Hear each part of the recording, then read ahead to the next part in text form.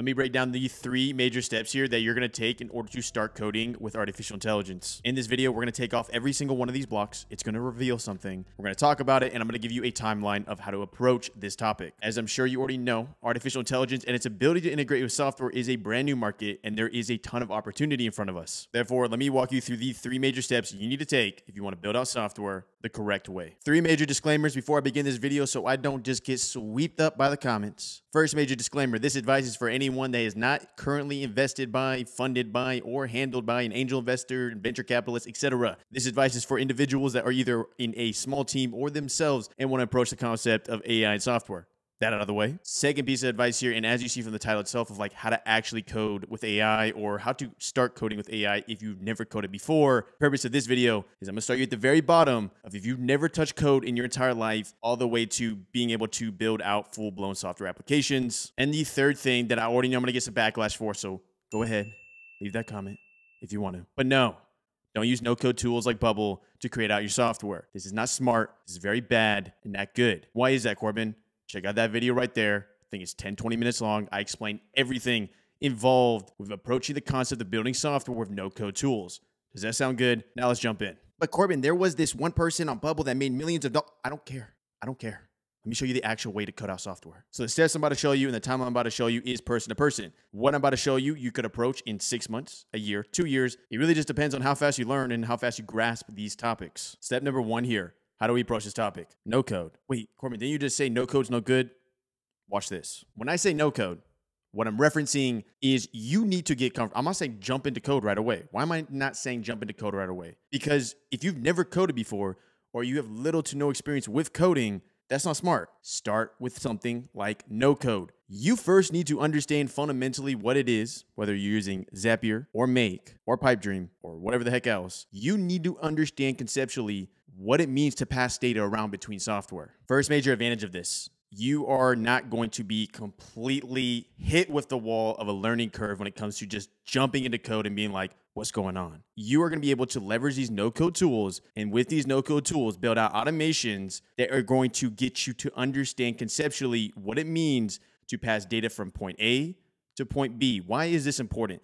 This is important because it's like if you don't understand what it means to pass data between applications, you're going to have a hard time approaching more complex topics when it comes to coding. You just don't even know the baseline. For example, app A, let's say it's a ChatGPT block within Make or Zapier. Give it a prompt. Oh, it gave me an output for an email. Perfect. App B is going to be Gmail. Okay, great. We've automatically created an output of an email draft and we sent it to Gmail. Some of y'all might be like, oh no, I get that, Corbin.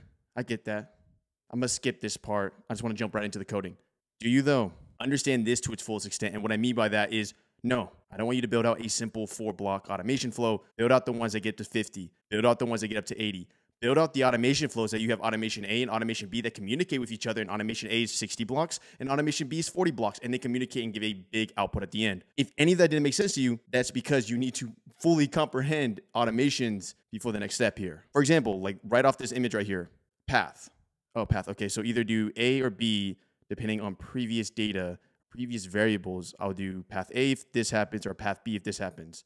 In code, if else. This kind of stuff is going to be easily learned in a no-code way in the beginning if you have no coding experience, therefore learn it there. So your next statement might be, okay, I understand, but what do I create? What kind of automations do I create? I'm kind of lost there. Let me give you 2 ways to approach this. First major way, if you're currently running a business or plan on running a business, build out automation specifically for that business. That's 2 birds of 1 stone. Okay, so you're coming at me and you're like, no, Corbin, I don't have currently a business, or I do have a business, but I don't really know how to approach that. If that doesn't apply to you, here's the 3rd way. This way is very much like have fun, do stuff that seems like a cool idea to do. For example, in the very early days when I came to automation and AI, I ran a business before this. It was a physical product-based business. When running that business, we had to make social media captions for a whole month. I created an AI automation that automatically created 30 captions. Why? Because 1, that applied to number 2 here, but 3, that just seemed like a cool idea to do 2 hours worth of work in 10 seconds through an automation flow. Now, if you want a challenge and you're like, you know, that doesn't really apply to me, Corbin, I think I'm good on the no-code automation platforms. Okay, let me give you a challenge. And when I say challenge, I'm saying this in a way that you could learn a ton of information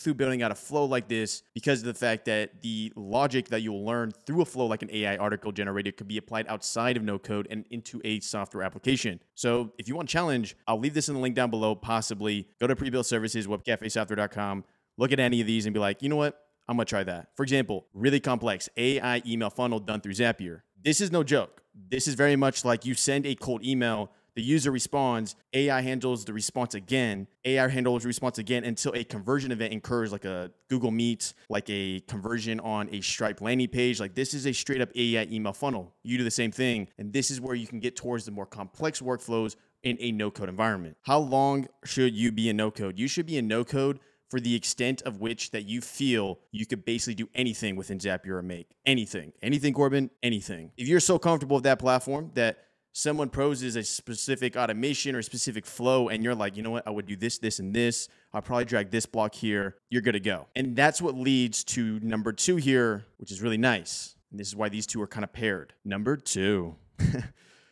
slide code. And the reason I say these are paired is because of the fact is what do I mean when I say slide code? What are you talking about, Corbin? In a no-code application, go ahead and start doing more code-oriented type of blocks, e.g. webhooks, e.g. code blocks. This kind of logic will get you comfortable with the actual process of coding itself. Big one here is webhooks by Zapier.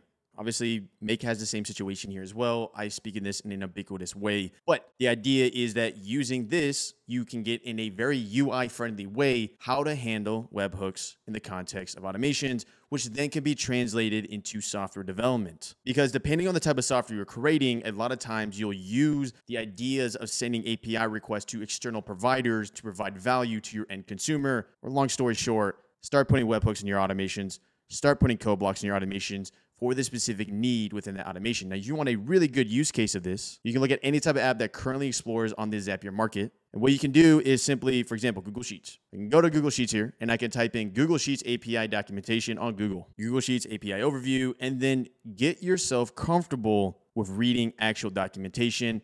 So for example here, we have the ability to read and write cell values. Now what Zapier does for us, if I scroll all the way down here, is that they'll make this an action within the nice little UI they present here. So they're already handling the heavy lifting when it comes to the code, therefore allowing you to simply put in like create a spreadsheet row, input data, proceed. The idea is this. For example, create a spreadsheet column. You're going to find that exact action, but find it within the API documentation. And what I want you to do is replicate it. E.g., the type of action and output that we get with the actual UI block from Zapier, do the exact same thing within a custom webhook within the API documentation. This is step 2. This is why this is step 2. Because then once you can start consulting API documentation and everything above the board in this manner, this is going to open the window drastically. And real quickly, what you'll learn through this process as well is you'll learn very specific information that's not readily available in a no-code platform like Zapier. E.g., when you connect your Google account to Google Sheets, your ability to access that data in that specific account expires every 60 minutes with an access token, but is refreshed through their backend to make it seem that you have an indefinite connection within Google Sheets. If that didn't make that much sense, that's the whole point of why you got to spend a little bit more time in step 2 here, leveraging ChatGPT, leveraging Claude, leveraging these AI providers to give you an expedient way to access information on these kind of topics. Therefore, we go from no code to slide code, webhooks, and we hit our final one here, which is code, or full code. If you feel confident in the no code and slide code realm, then I encourage you to check out this video. I'm going to link below. It's 3 hours and 11 minutes long, and I show you how to actually build out a website from ground zero to ground done with artificial intelligence. I said that weird, artificial intelligence, AI, and a web development environment such as a React front end and a back end by Google called Firebase. And your next question might be like, Corbin, why did that take so long? I've always seen these videos like build a website in 20 minutes. Okay, but are those real websites? Do they have a custom domain? Do they actually show you how to code it with AI? Or is it like a nice little B-roll and they kind of just say, oh, here's your website, but then like half the video was just B-roll fancy music? If you're not looking for that and you're looking to actually learn how to do it, check out that 3 hour and 11-minute course for free. But that leads us to full code. Full code is full-on development. Now, the way you approach full code is very simple, or simple when you get there. You start the front end, then you go to the back end. So we're going to do FB, not Facebook. Front-end development on a base level, especially with the way that ChatGPT and these different AI models communicate with us, is going to be easier than back-end development. Obviously, over time and the more experience you have, you're going to be able to conversate with ChatGPT in a way to get good back-end code. But just as reference, front-end, that's what you're watching right now. That's what like YouTube looks like, whether it's on your phone or on your website or a web app. That's the front end, right? It's the UI, user interface. When developing applications, especially software applications with AI, you got to get comfortable front end. Why is that important? Because if you're going to launch a software application that's going to do well, you don't want to look like it's from 2004. Make it look good, make it look professional, which I show you how to do within that 3-hour video. The point is that when you go to step 3 here, first build out a front end. Now you have 2 options here. Either you can start with a landing page. Let's just get comfortable with the idea of creating a front end that has mobile responsiveness, the ability to connect a custom domain, the ability to connect Google Analytics, the ability to handle live traffic to a website. You can start that route. Or alternatively here, you can just go full in, just jump into the water and start your idea for your software application, which to be honest with y'all, that's fine. Start with the front end. I think the most fundamental thing to learn if you want to go that route, build your homepage. What's next? Build a sign up page. Okay, so I have a sign up page. I have a button that says sign up. How do we do sign up? ChatGPT you can talk to, but in reality, Firebase authentication. Obviously, there is other ways to do this, but Firebase authentication. Okay, Firebase authentication. Okay, how do I import Firebase? Like, how do I do Firebase? Watch that 3-hour video. Or alternatively, just talk to ChatGPT. Upload API documentation. Start learning this way. Because once you build out a front end, then you build out the authentication process where a user signs up with Google or their email and they get logged into an auth version of your application. That's when the backend comes into play. Whether that is going to be HTTP callables where you're sending data, receiving no data back, or alternatively sending data and getting data back, or alternatively sending data, having then data stored into their file storage, etc. However it may be, the backend comes into play and there is 100% ways to optimize the backend. But if you're just starting, just do it. What I mean by that is that let's say your end goal is the user puts in their name and then based off their name, you give them like an email draft. You got version A of how to code this out and you got version B of how to code this out. Version A does it correctly and gets you to the output that you're looking for, but it's not optimized at all. Version B is the best way to do it, the most optimized way to do it, the most scalable way to do it. But if you're just starting out, get yourself to version A. Just prove to yourself you can do it. Because once you prove to yourself you can do version A, everything else becomes easier. Now, to be completely blatant and honest with y'all, I started coding when I was 12 to 13 with iOS applications. I did that for 4 to 5 years. I ran a physical product-based business for 2 to 3 years.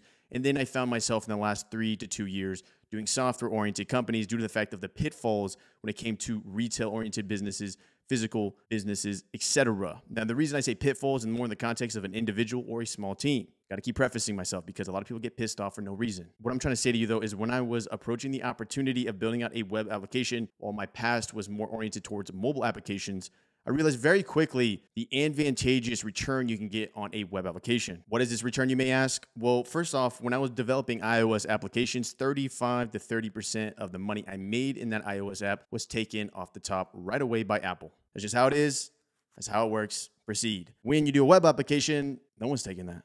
Your biggest transaction cost is obviously going to be maybe the functions, the AI, but really it's going to probably be your payment processor. For us, Stripe. They take a good amount off the top, but not 30 to 35%. Therefore, from my experience and what I've learned up to this point, it seems like web applications is your most advantageous route as you are the most broad. And on top of that, can recoup the most amount of money for the amount of labor you associate with that application. But I can put it like this. Coding in different languages like Swift or C++ and everything above the board in that manner, you speak to it differently, you structure files differently, etc., but it all has like a same feeling. Therefore, what I can tell you is that when I was building out my first logic when getting outputs using artificial intelligence and getting value points and proceeding for the current software I'm developing, I did A at first. And then a month or two later, it turned into B. And I say this because when you first approach this topic, it's not going to be perfect. You are 100% going to build out a backend that is not optimized at all. But that's not the point. The point is that you did it. And then once you do it, you'll learn more, you understand more, and know how to optimize more. Too much perfection.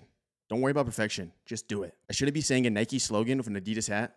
We'll let it slide. Those are the 3 steps of how you should start coding if you've never coded before and start leveraging AI. Corbin, I want more applicable steps when it comes to coding with AI. Just check out this channel. Type in Corbin Brown, whatever application you want to use, Cursor AI, VS Code, ChatGPT. I show you everything you need to know when it comes to that. So make sure to subscribe here and I'll see you in the next video. Coding is dead. I don't think anyone's going to code in 10 years. Okay, that's fine. Don't code then. Do whatever you want to do. This is for the people that want to code. Those are 2 random videos. That's my face, and I'll see you in the next video.